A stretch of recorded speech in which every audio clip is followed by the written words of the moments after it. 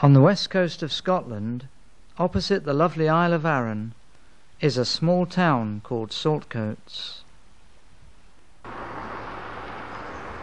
A town unlikely to hit the national news, perhaps, but that's exactly what happened on the afternoon of Saturday, the 5th of January, 1991.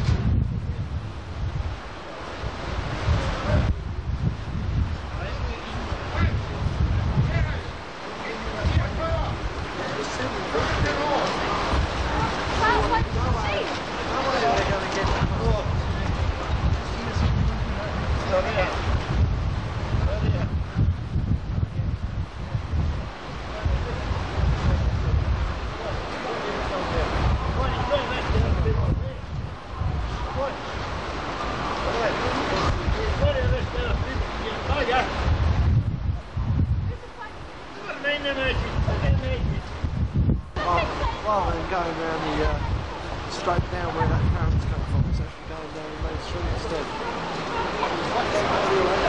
I don't know why they put so many people in the boat.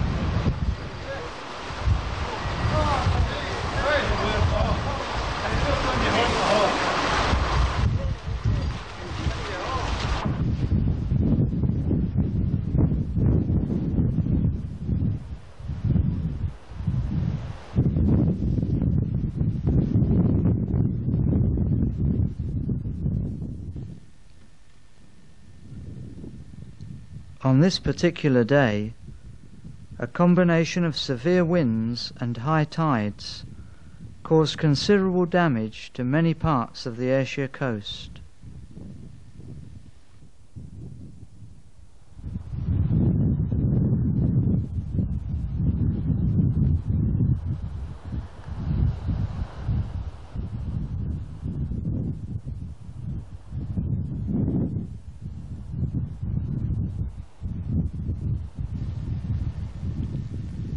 Quite large sections of these railings were removed by the sea, and the railway itself was out of action for several hours.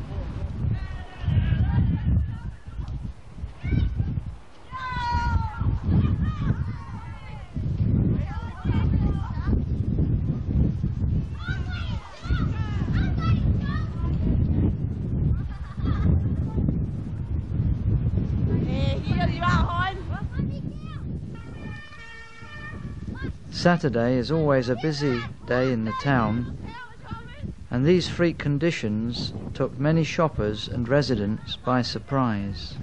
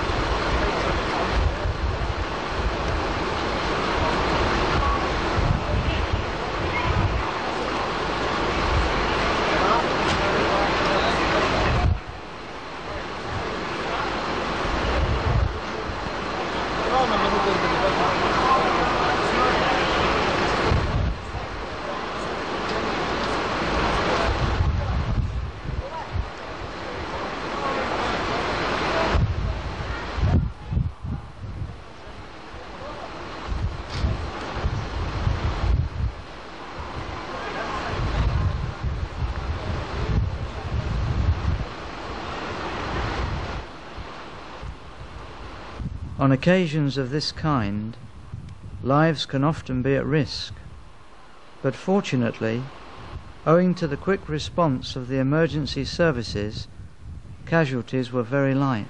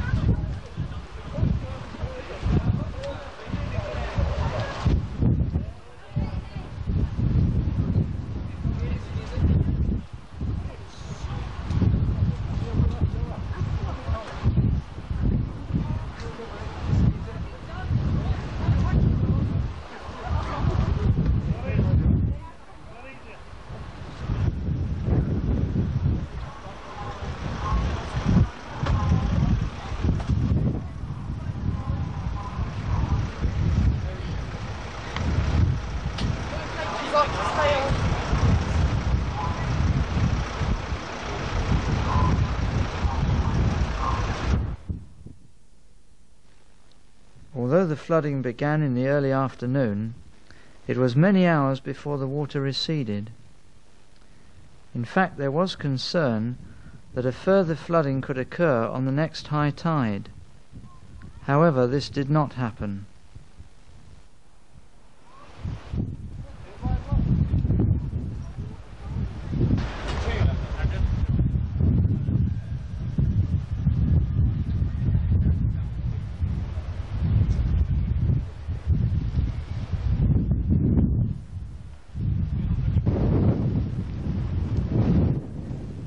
By this time it was dark, but some stranded residents and shop workers still needed to be rescued, many by boat.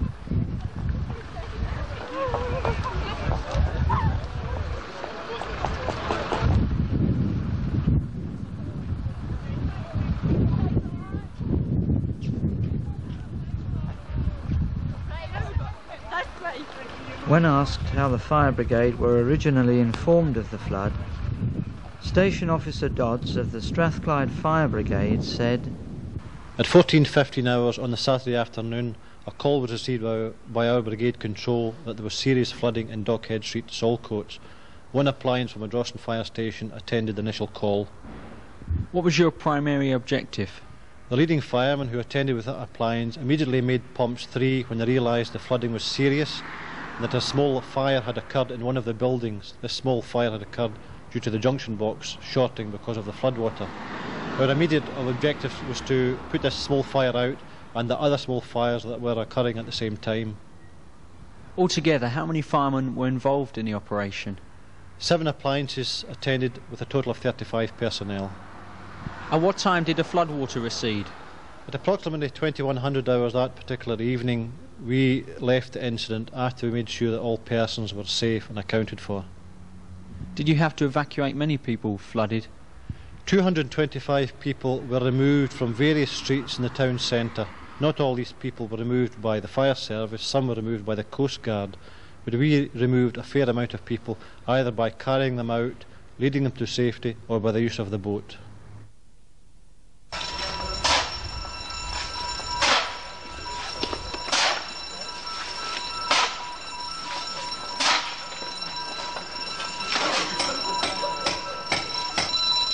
After the drama of the day before, worried traders returned to survey the damage.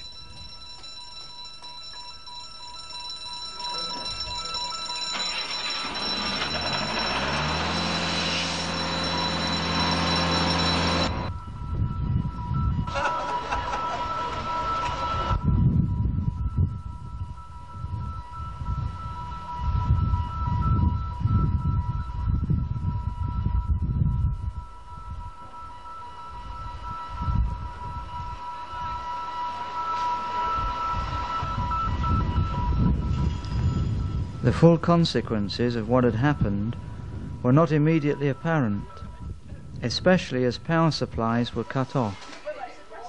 One at a pound and nine, no Angela Solomon. One at what? Pound and nine.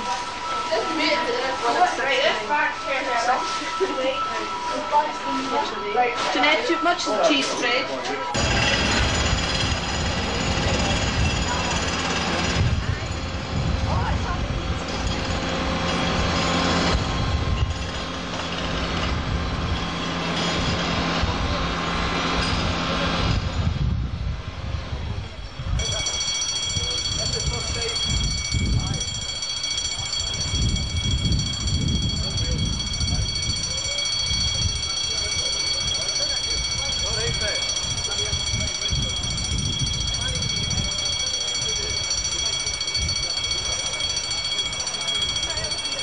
A sense of bewilderment pervaded the atmosphere as the shop traders tried to restore order.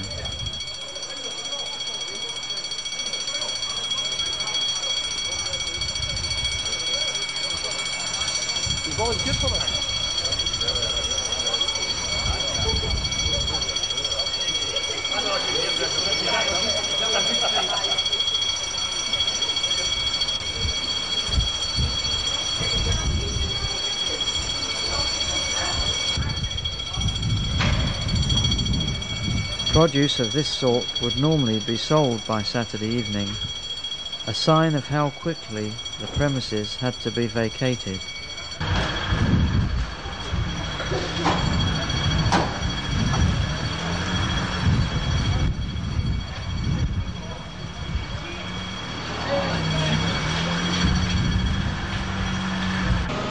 Clearing up operations could only proceed using electricity from mobile generators.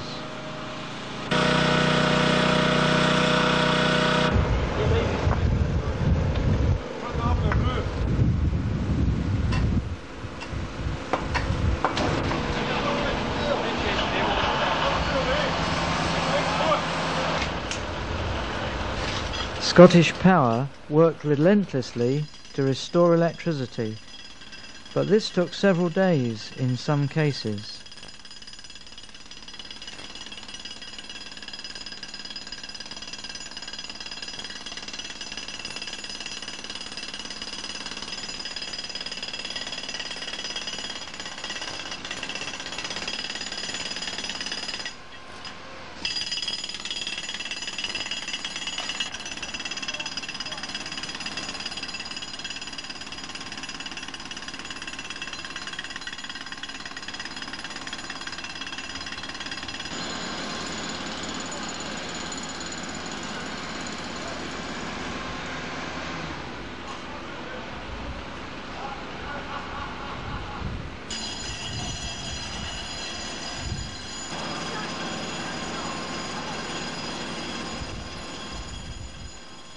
Attention was also necessary for individual electrical installations, many of which had been submerged in the flood.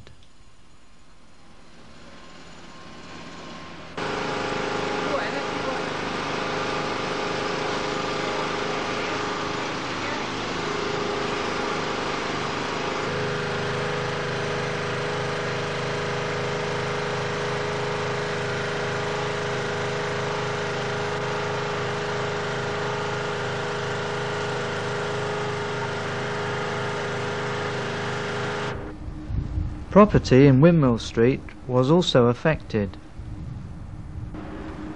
Mr. Arthur Bruce, manager of the indoor market, describes his experience. What really happened, Daniel, when we, about 2:15 on Saturday, all of a sudden everything was normal, and the next thing is sort of about maybe to about 18 inches of water going down in front of Windmill Street.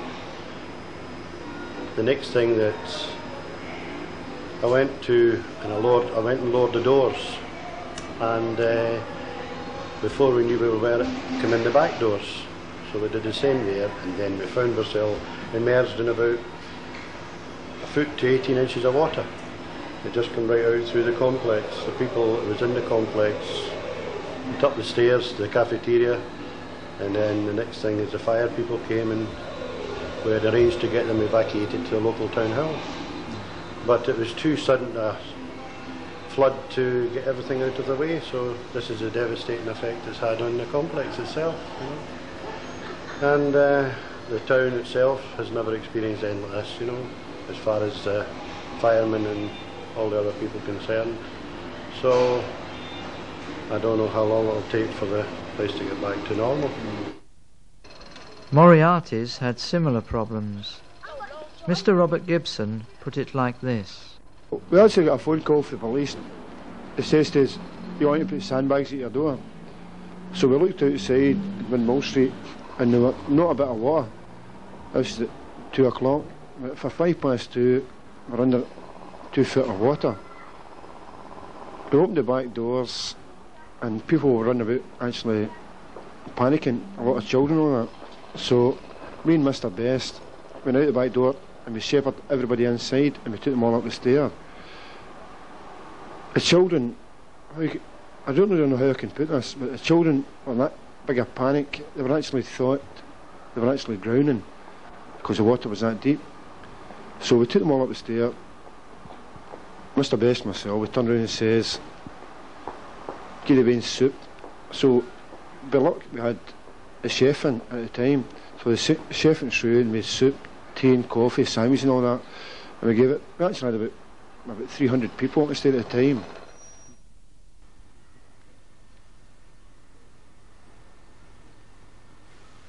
Not only were commercial premises at risk, but many private properties suffered serious damage too.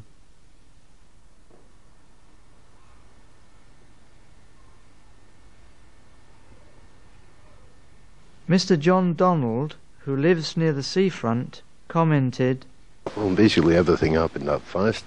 We're at the front there, watching the waves coming over, just a normal storm, and the water just started building up quicker and quicker. So we're about, before we knew it, we had about 18 inches of water coming in the front doors, and we're trying to contain it at the front door with the best resources we had, old blankets off beds, we're stripping beds, blankets, bricks from the back door, etc., trying to stem it. But the water was just coming in and in. So at this time the wife's at the back of the house. We've been fighting this for about an hour. The wife was at the back of the house and she started panicking, the water's coming in the back, the water's coming in the back. And I came round and looked, I hadn't much time, I came round and looked, and I seen the water running in the side path. It just getting stronger and stronger. And about another 10 minutes, quite an hour later, she says the water's up to the windows at the back. And we had about 5 foot of water here in the back door where you can see. So by this time everybody's panicking. And what I believe what saved us, as you can see here, this wall collapsed, taking away the hut and the damage it's done. If that hadn't have done, I believe it would have been right deeper trouble. It would have come right in the windows and flooded the whole house. But other than that, we're fortunate that nothing was lost or no life was lost or anything like that. There's always that to be thankful for.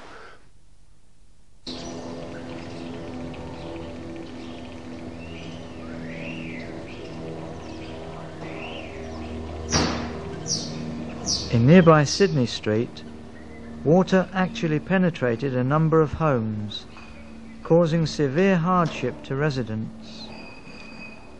Help was made available at the town hall for those whose homes had become uninhabitable.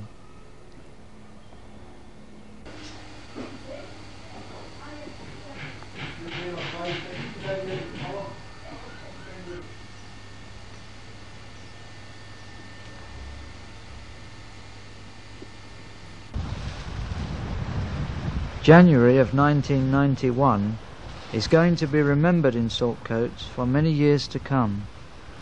But this wasn't the first time the town has experienced this phenomena.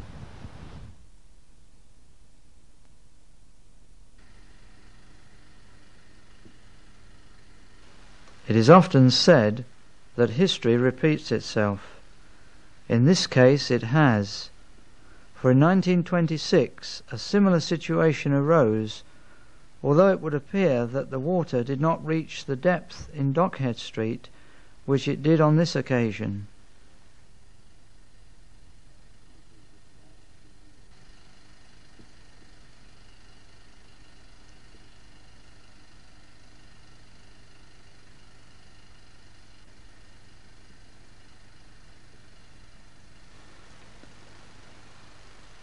These pictures have been made available by kind permission of Mr. Brian Kemp, La Scala Cinema.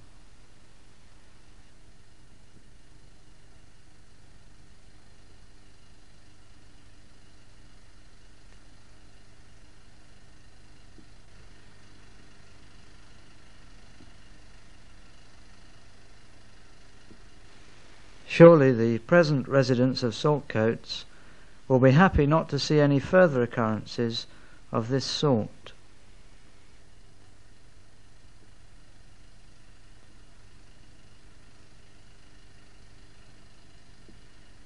After this brief look back in history, we now return to the present day.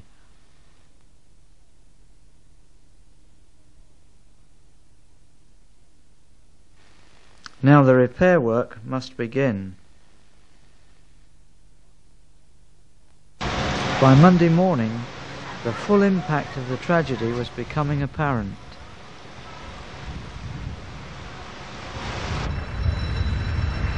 Outside help was necessary to cope with the scale of the problem, and companies such as Disaster Call were used for this purpose.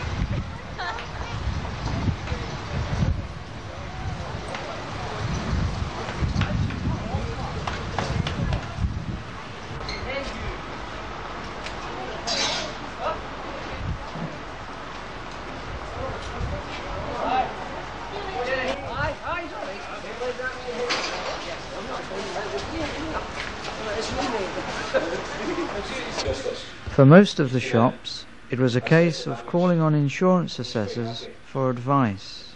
What I was wanting to do is get the stock from the large shop so that we can get one of the shops open again.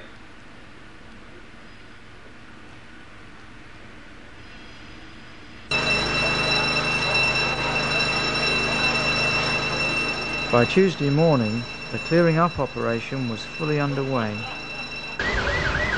Nearly all carpets have had to be replaced, and in some cases, floors too.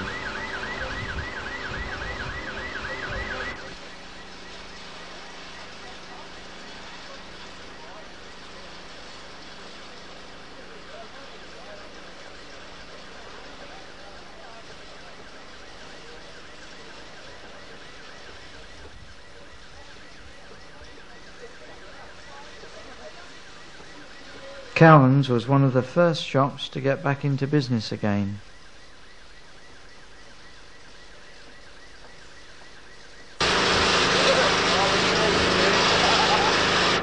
Mr. Baxter, your shop has suffered from flooding before, but when did you realise that this was something much more serious? We noticed that the drains outside the shop were starting to overflow around about 2 o'clock on Saturday afternoon. We immediately got on the telephone to the fire brigade and asked for their assistance. We formed a barrier at our side of the door by putting packets of bin bags down and standing on them. When the fire brigade came along, they put some sandbags at the other side of the door and tried to stop the water coming in. The water level between 2 o'clock and 2:30 was constantly rising, and by 2:30 it was at a level of perhaps a foot and a half in the alleyway, and at that time we were told to get out the premises as quickly as possible, which we did through our rear entrance. Where did all the water come from? Well, certainly there is a very strong element of bad drainage. The initial water was coming as a backflow from the drains. The drains that go out into the sea were flowing back the way and causing water to come out the drain entrance here, and the level started to rise. This was a situation where possibly flooding couldn't have been totally avoided. Some sort of flooding couldn't have been totally avoided, but it might have been lessened through better drainage and certainly stronger sea defences. I must say that I'm very concerned for the safety of the people that live in Saltcoats near the sea. Did the emergency services help you to evacuate? They certainly told us very forcefully to get out, and we just did what we were told and get out as quickly as possible. How long will it be before you're operational as a business again? Well, we're already perhaps a week and a half into the clear up, and it's going to be at least another month to 6 weeks before we're open again. There must be something can be done to make sure that this doesn't happen again, or to the extent that it has happened. We're very fortunate in Saltcoats that there was no loss of life. In order for Scottish Power to restore electricity to all the shops, large sections of the precinct were dug up to repair damaged cables soaked by the floodwater.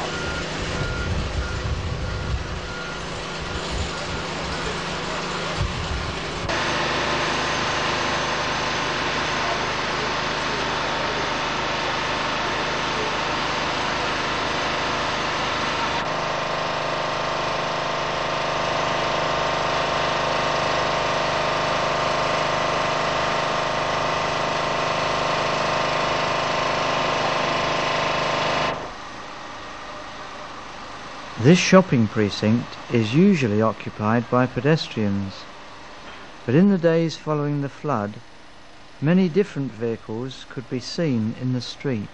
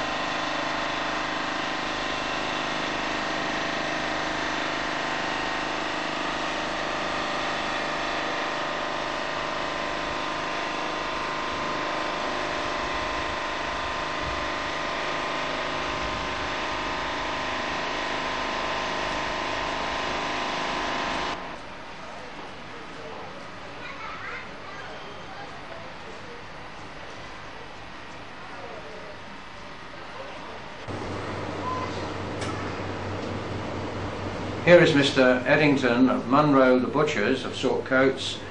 He's able to tell us now how he felt on the day of the flood. Absolutely terrible. It was a disaster area. The shop was nearly 6 feet in water. The stock was all lost, which will amount to a lot of money.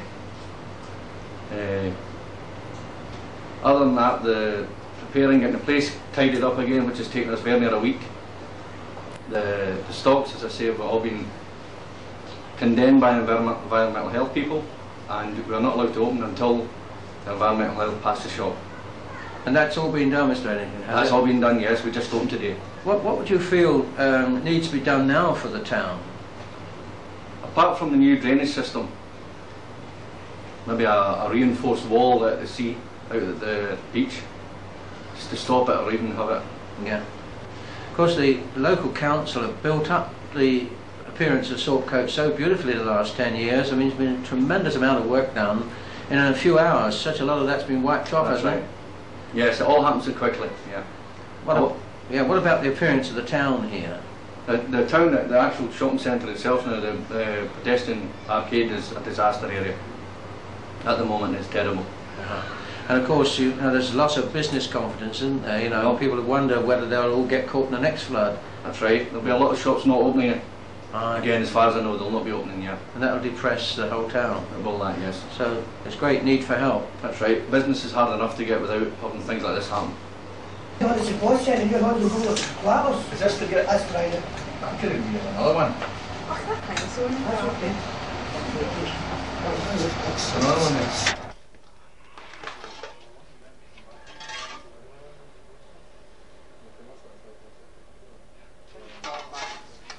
Harris of Saltcoats, renowned for their technical expertise, suffered considerable disruption, as you can see. The carpet, damaged beyond repair, is being replaced. Although there was much to be sad about, Mr. Mackay drew attention to a positive aspect. There is a positive side to the problem. I've been really amazed at how good everyone's been. I mean, there's been a comradeship that we haven't had for a long time in the past. It must be very like a wartime experience where people get together. The efforts of the local authority people, the police, the firemen, I mean all the people that have come in to help the disaster has been really tremendous. The friends you've built up through the years. That's right. And a number of our customers have come in and asked to help and wished as well. It really has been amazing. And that is the positive side to it. Yes. Thanks very much.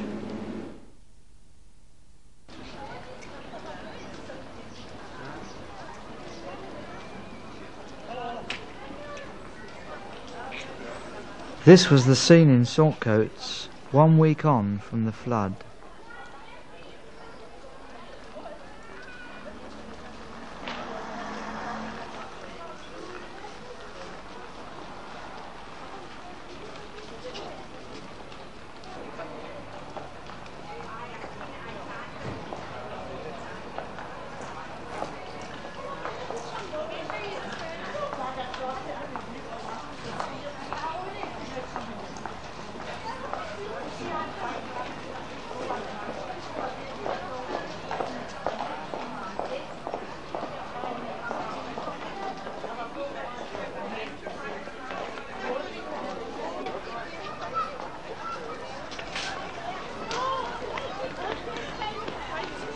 The town was just beginning to show signs of recovery.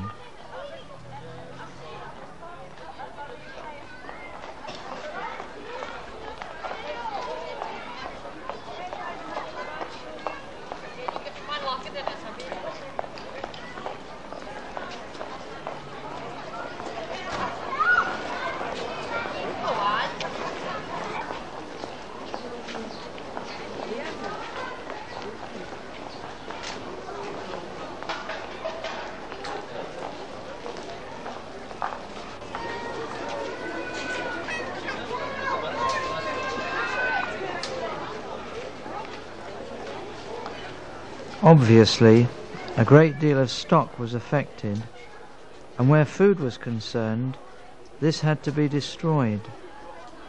However, many bargain hunters were quick to take advantage of the sales which inevitably followed.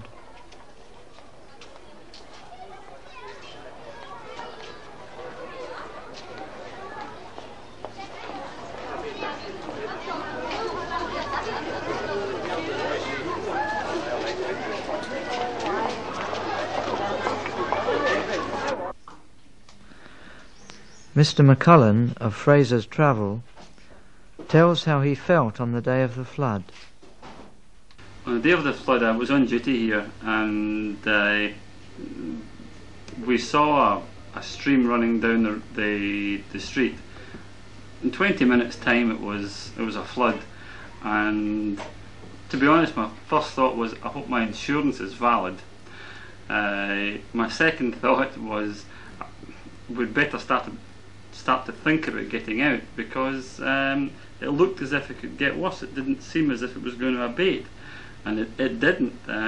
We got out at 3 o'clock, and the staff had to be carried out, and I was pleased that we had gone, because it looked dangerous, and I worried for my staff and I worried for my business. I didn't know whether I would have a business come Monday morning. What would you say is the most urgent need now in the town, Mr. McCallum? I think there's probably a lack of confidence as far as the whole of the traders of Dockhead Street are concerned. Nobody knows exactly who's going to reopen. The shopkeepers, especially private shopkeepers who need to earn their livelihood in Dockhead Street, have concern that some of the larger companies will move away from the town, and there will be depressed empty. area. Yeah. Depressed area. Yeah. So you feel there was a really urgent need for help here? There has to be help. There has to be help to build up the street and build up the town. The town's had its heart taken away, because this is the centre of the town that's been thumped. And it doesn't matter what it is, be it a person or a town, if you thump the centre, it won't feel very well, and this town feels very ill at the moment. Thanks very much.